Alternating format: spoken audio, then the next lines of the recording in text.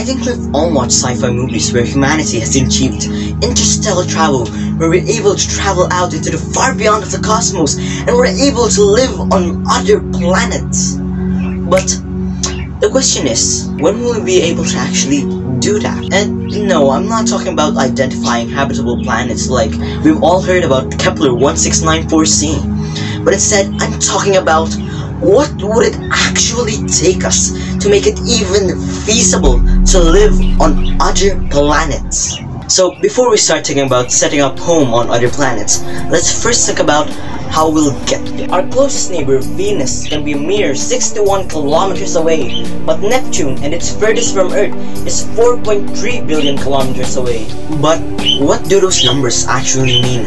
How long would it take us to reach those planets? We can have an approximate guess on how long it would take us to reach those planets based on how long it took probes to get to there. The Cassini probe took 7 years to reach Saturn, courtesy of the gravitational assist of Jupiter, while the Perseverance rover took around 7 months to get to Mars. We could reach most of the observable universe if we develop some sort of transport method that would either allow us to 1.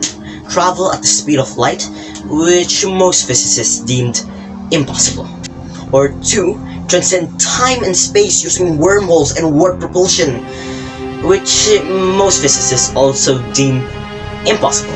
So let's pretend we've managed to make a spacecraft that can travel around 1/10 of the speed of light. Now you'd also need to focus on your food supply. Most of your diet will consist of vacuum-packed dehydrated delicacies. During a typical meal in space, a meal tray is used to hold the food containers. Astronauts lap by a strap or attached to a wall. The meal tray becomes the astronaut's dinner plate and enables him or her to choose from several foods at once. Just like home. Now for environmental conditions, space is not a natural habitat for humans to be in.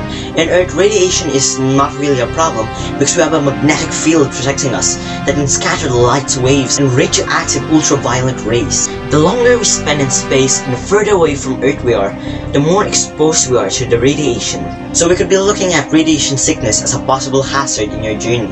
Another thing we should be concerned about is that the body is really good at getting rid of things it doesn't need. Such as that, at a time you lose about 10% of your bone density in space and around 20% of your muscles. Because if you're floating around in zero gravity, there's no gravity pulling down on you. So there's no need for the body to maintain bone density. So at a time you have to exercise around 2 hours a day in order to just maintain these bodily functions, so your body doesn't slowly collapse over time. So, you've survived all of that! Congratulations on your survival! Let's pretend that you've arrived on your dream planet. It's now time for you to set up your home. The first requirement for a human settlement is a habitat, an isolated environment able to maintain air pressure, composition, the amount of oxygen, and temperature, and protect the inhabitants from radiation. This is likely to be a relatively large and heavy structure. Once the habitat is built, the colony will need to continuous supply of water, oxygen, energy, and food to sustain its inhabitants. So pretending like we've hit the jackpot and we've landed on a habitable planet with water, continuous resources, and oxygen, we can now set up our colony.